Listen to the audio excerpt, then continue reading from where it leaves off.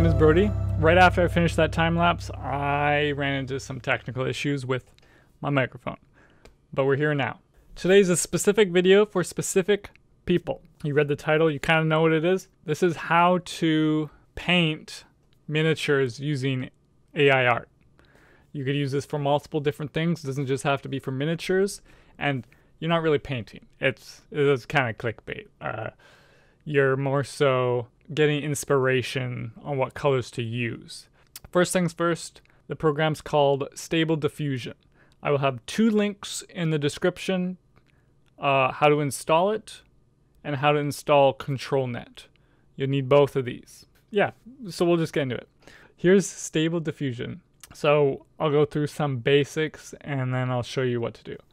So top left here are Stable Diffusion checkpoints. I think you start with this one. You start with this one. Personally, I almost never use it. For today, we're going to go with this Deliberate V2. So here are our positive prompts, and here are negative prompts. So if we wanted a robot, and we didn't want the robot to wear a bikini, then it'll make a robot with no bikini. I mean, I don't think it would have done that to begin with, but sampling method, I go with DDIM. Also, I'm not an expert on this whatsoever. I just play with it and learn things and watch other YouTube videos. But yeah, so I usually use DDIM. I find some of these 3 here give fairly good results, but they do take longer. All right, so we're going to scroll down. If you installed ControlNet, it should be right here. We'll click on that, and we'll find our first image. Here is a female orc from Loot Studios. This is their picture that they display. So we're going to start with this, and this is the best results we can get with the perfect image of it. And then later I'll show you the same model. I took the picture with my phone. All right, from here, these are my settings. I go to Canny, enable, low VRAM. Done. I like to preview what the lines look like. And this is fairly good. I want them a little skinnier, so I go to annotator resolution. And yeah, so if we go all the way this way, it'll probably just, oh, that's not too bad actually. Yeah, so those are pretty solid lines. We're going to go back a little bit, preview. Perfect. Actually, yeah, it's kind of a taller picture, so we're going to make the height a little bit bigger. Let's go with, I don't know, 620. And we're going to go to here. This is where I have my preset styles. It's just my go-to, so I just load them. You can use them if you want. And then I put my prompt in the underscore area. So, and then now I'll just describe what I see. Orc woman with a big axe, and we just start from here. Or actually, instead of orc woman, female orc, and we'll generate. The first thing I'm generating, so it's going to take a little bit. It kind of recognized that it is a miniature, I think, because of the base. So, I mean, we can always up-res this to get some details in there, but it gave her a sword here. Gave her a sword in all of them. But the idea is we're not looking to have it exact. I mean, that would be nice, but we're more looking for the color scheme. Here, her skin is white, which doesn't help too much. So maybe the next one we'll add green skin, and we'll generate some more. In the negative prompt, we could put sword, so she doesn't have a sword, because for some reason it keeps giving it to her.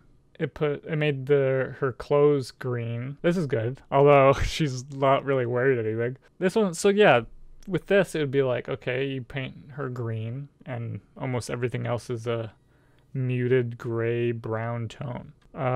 Green clothes, sword.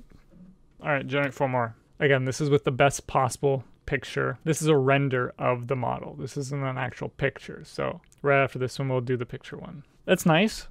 That's more accurate to what it actually is. She isn't using a sword, that's for sure. I don't know what the hell that is. But only her skin's green and nothing else is green. Same. Oh, her pants are green, but it's a different tone of green. Actually, we're gonna do one more. I'm just gonna generate one though here. There's a weight here for how close you want it to mimic the lines there. So actually, let's not do that much. Let's do 1.5. Okay. I think that's pretty accurate. All right, let's go to the next picture. So down here, we're gonna come back down, cool sentence. We're gonna drag the actual picture we took with our phone. Yeah, you see how it's a little less detailed. So we're gonna bring this slider down. It gets to a point where you might need to open this in like Photoshop and up the contrast so it can see more detail, but we'll attempt something with this. We're gonna try this, everything the same, except for this picture's different now. Okay, yeah, I don't know, I'm not quite sure what happened here. Whoa, the axe turned into like a screw. So it got some creative license here. And for some reason, there's a spear going through her calf. This one's cool. I kind of dig that one. That one's pretty rad. All right, so what are we going to change here? We're gonna go into Photoshop. So be right back. All right, so we're in we're in Photoshop. You could use any editor really, except for maybe Paint. We're just gonna up the contrast. So adjustments, levels. Make it, I guess, just make it darker, make it just contrasty. So yeah, that's already a little better. You can tell here that there's no fixing this face. Like this is what it's supposed to look like, even up close and blurry. This is nowhere near that. The face is not gonna be accurate whatsoever. So this picture doesn't have to look good. It's just the program needs to find the lines. So I think that will help. Now let's go back to Stable Diffusion and drag this boy in there. Yeah, I can tell that's better. It's still kind of a mess, but yeah, and you can get some of the background in there, like, oh, maybe that's what the spear is, was the background. Yeah, so we're gonna generate 4 more. Oh, you can tell the results are way better already because it knows what it's looking at now, really. Okay, so I think there's no nipples anywhere, so she's wearing clothes. That's something that might happen when you have Stable Diffusion on your computers. It literally makes naked people. Yeah, these colors are good. Like you can see it chose to put a more reddish brown on this axe, and it's mostly leather everywhere. She has black hair for this one. Yeah, I'd be happy getting. Oh, look at the background. Look at the background on that one. It's pretty good. But yeah, like I said, you get almost nothing in the face. There's a button here that says restore faces. You can try using that. But yeah, that's pretty cool. Green and leather brown contrast there. So yeah, let's move on to the next part. I haven't tried this. I'm curious to see if it'll work. So I am a creature performer in film, and I have a bust of myself over there with some prosthetics on. I'll get it. I use it to stretch toques. I have a lot of toques that don't fit, and I want to stretch them. So this is me with some prosthetic cast, something or other. I want to take a picture of this and see what I can make with it. So be right back. Okay, I'm back. So I took a picture. I upped the contrast in Photoshop again, and it looks pretty yellowish, but that's whatever. Yeah, here's the picture. I wanted these little marks to be shown in the image and the mouth. I hope the carpet doesn't make any lines. So in ControlNet, we're going to preview. Oh, okay, so the carpet is making many lines. Let's go up maybe. Okay, so we're going to get rid of that background. Be right back. Okay, so I just blurred the background. All right, we're going to bring it way down.